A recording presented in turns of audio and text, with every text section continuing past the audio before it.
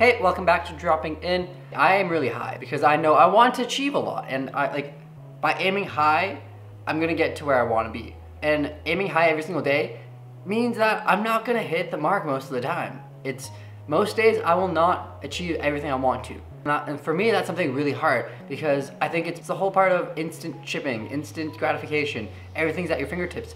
But the really big things take time, and it can get discouraging to be working hard every single day and you see no results, because you won't see results. Like, results don't happen instantaneously. They don't happen because of a certain milestone or time. They'll happen when they happen if you keep on working and grinding and doing all that stuff. However, with that, to keep my sanity, I've really learned to focus on the small things.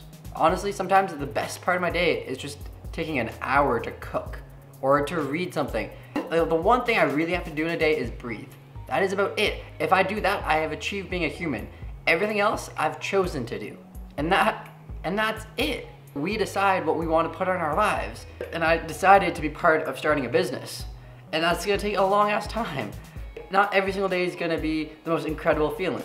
Lighting up is when you fail. And to keep happy, you need to have those small moments where you can actually be happy with something simple that you can control. Because that's the thing, success in the long term, it's out of your control when it's gonna happen.